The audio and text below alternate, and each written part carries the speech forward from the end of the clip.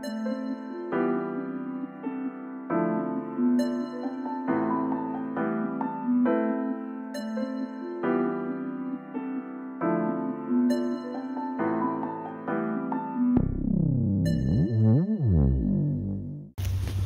I wanted to show you what we have going on here this morning. We spent a lot of time trying to figure out how to attach these lights and take them on and off and make it as simple and as safe as possible. One of the problems we have is the underside of this has an indentation in it, like a big radius. And I don't know if you remember, but we solved that problem over here by taking a rod, drilling and tapping it, and then screwing it from the top. Made it extremely sturdy.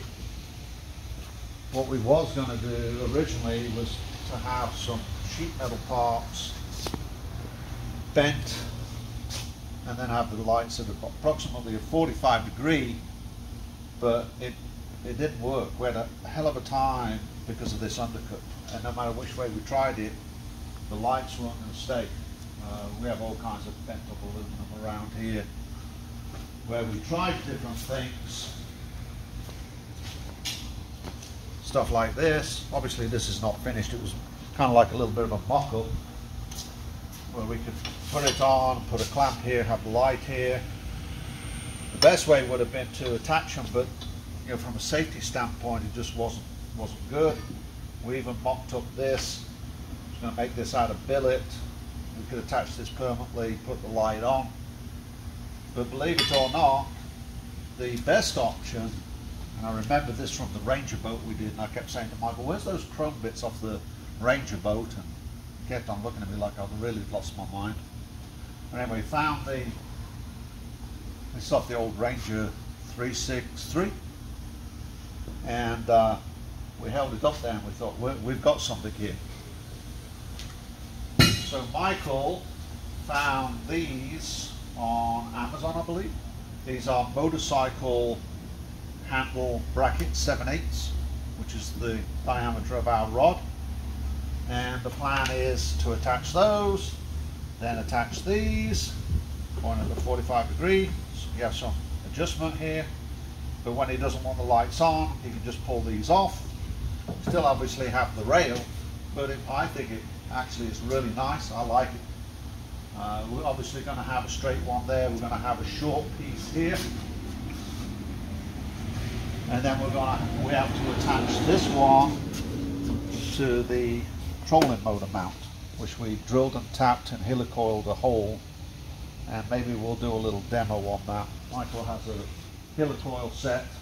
You drill it, and then you tap it, an oversized tap, put the helicoil in, etc. I don't know if you guys are familiar with that, but if you're not, put a comment down below and we'll do a little video on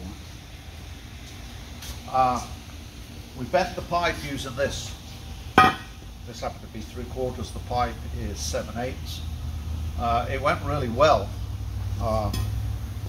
First we thought we overbent it, and we kind of straightened it up a little bit, but our first bend was actually probably right.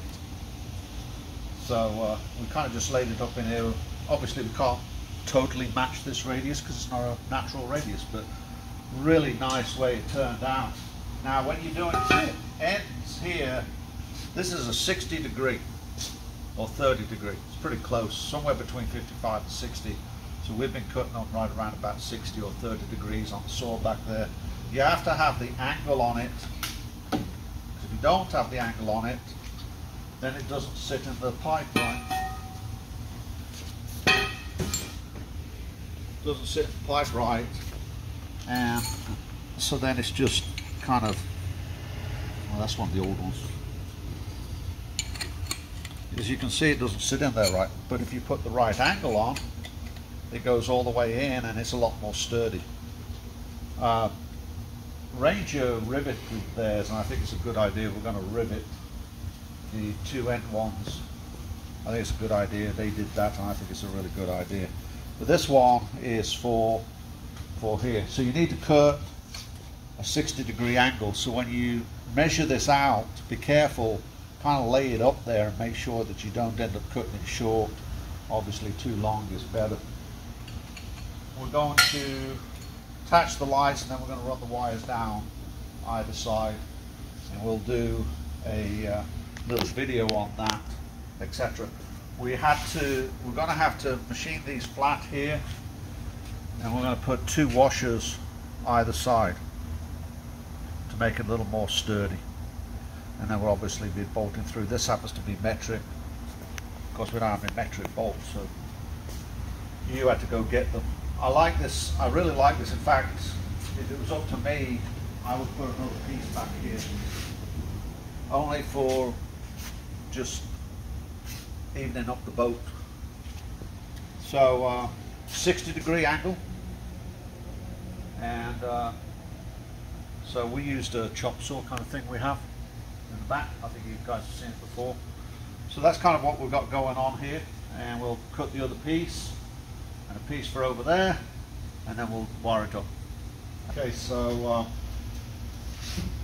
as you can see, we've got the lights on, and a couple of opportunities we have right now is our bolts are a little bit too long. So these are the only ones we could find here in town. So we have to order some shorter ones or try to shorten these up. I really hate trying to shorten up bolts because we always have so many problems with the threads. So we have to get some shorter bolts. But for right now, we put more washers than we need in. I was going to double washer it anyway because I wanted the thicker flange. So I have 1 more washer than I need. And the other thing that we had to do, we had to take the brackets over to the mill, slot them out a little bit bigger. Originally we tried to use the Dremel, but this, believe it or not, this bracket, pretty good stuff, because it just ate up the wheels on the Dremel. So finally we took it over to the mill, and we put a little, just widened it down. It's kind of difficult to get in the 6-inch vise, so we just C-clamped it to one side, and then just took our time to open it up a little bit so we can get the bolt in there. Obviously, as you can see, we have a lot of adjustment here, rotation, up, down. We even have up, down here. I really like the way it turned out. It takes a little bit to get these 10mm bolts in here, so you have to kind of move things around. But once you kind of get them lined up, it works out pretty well. 17mm obviously is not the best, but work with what you have. But now what we're going to do is we're going to take all the wires, start to work on getting our wires cleaned up to where this can come on and off fairly easily. Get it down here to the little control panel, which we're going to be building here shortly. So that's the update for right now. Okay, so it's Tuesday morning, and we're finally through with the lights. Really happy with the way this turned out. We were waiting on a UPS thing yesterday,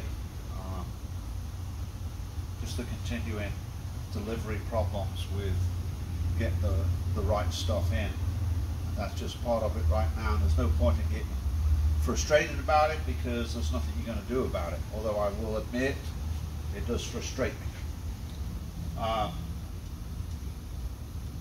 The criteria for this particular part of the job was so that Mitch could take the lights off if he desired. And that's the reason why the wires are running the way they are. If you'll notice, we have the wires up here where they're out of the way and don't become a trip hazard on the deck. Michael spent quite a bit of time repurposing this box. This box was on the boat when it originally arrived, but we have our lights running through here. I just took the battery off because we're about to clean the deck again for about the 20th time. But it all works. You know, some of the questions are going to be, why did you wire it this way? Well, we wired it this way, so if there's a problem with one of the lights, all we've got to do is figure out what light, disconnect it, and replace the light, and you're back in business. So the goal behind this particular project, this particular part of the project, was to be able to remove the lights. So this here, quick disconnect here. This here goes to the battery, and you all know my feelings about batteries. I believe batteries should be tied down. That's up to you, Mitch. We added these two little chroma thingamabobs here to tie the wires right here to keep them out of the way. And then we added these little rubber deals to the top of the lights. Very easy to come on and off once you take the lights off. Now, as Michael pointed out yesterday, because I left, I got fed up waiting on the UPS guy. When I originally installed these, I had the wires going underneath. You can't do that. So pay attention if you're going to do a project like that. I did not pay attention. So when you try to remove the lights, you wouldn't be able to remove them because obviously this particular part stays here.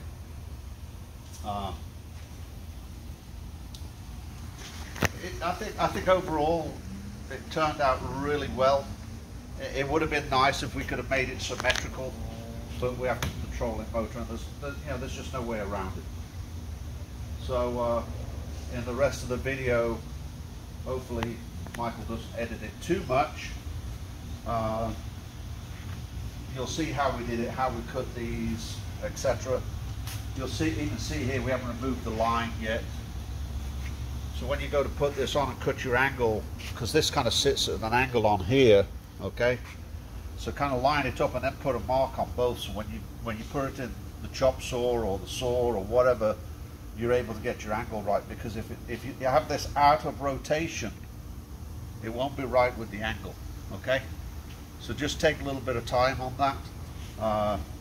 Originally we ground it, and so these ones have set screws. I personally think we should pull the set screws out and drill a little hole or countersink them a little bit to drive the set screw in a little bit deeper. We'll do that here in a minute.